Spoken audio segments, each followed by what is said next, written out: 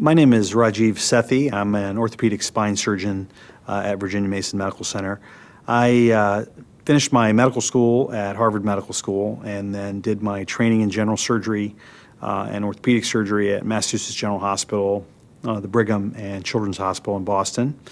After that, I proceeded to the University of California at San Francisco, where I did a specialized fellowship in complex spine reconstruction, centering on scoliosis, kyphosis, and tumor resection surgery with reconstruction of the spine. And at the University of California, San Francisco, I had the opportunity to really study and learn from many of the pioneers in my field around not only the research aspects of the field, but the technically challenging aspects of the field.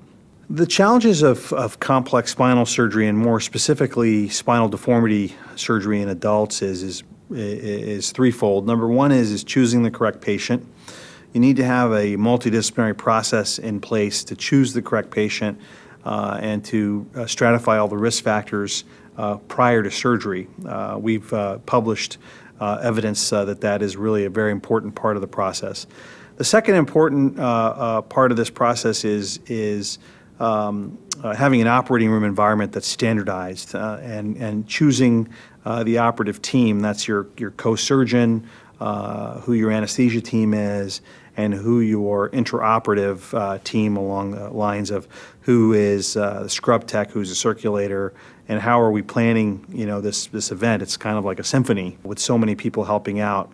So I think we've pioneered a special approach at Virginia Mason. We've published this approach. It's called the Seattle Spine Team Approach, and that looks at several aspects of delivering care to these patients that's very different than many other places around the country. This is a fairly new approach to treating some of this more severe adult deformities, and we are involved at the national and international level with academic societies and pushing knowledge forward, and I've been lucky to give grand rounds and lectures on these topics at multiple institutions around the country, and we see bits and pieces of this now being instituted at other places.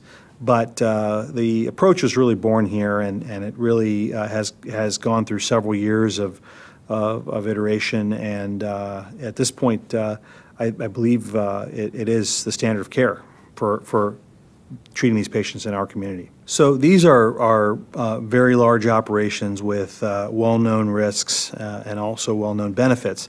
I think that Virginia Mason is a great place to have these operations because we have a long history with quality improvement in these types of cases.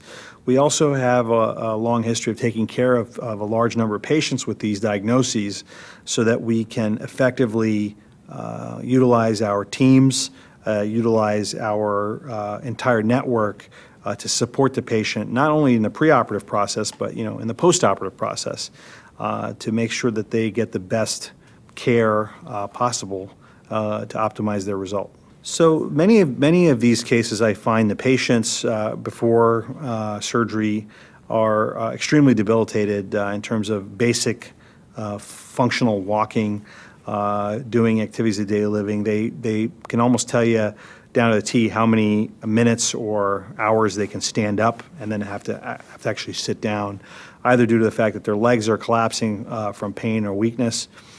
And so giving people the ability to not be boxed in like that is probably the best thing for me as a surgeon, to see them be able to do their activities of daily life again, and also to have a more predictable quality of living. So I would say that the number one reason to choose a surgeon or the surgeon's hospital should be based on what their quality indices are for doing these larger reconstructions or large operations. They should have some metric of success at reducing complication rates, at reducing readmissions, and have data around patient satisfaction. And I feel that we have not only been the first place to do that in many of these arenas, we are well known in the national press for large contracts that come from large payer groups around providing spine care in an ethical and evidence-based way. And I think that when choosing a provider or choosing a medical center, that should be the top priority for the patient.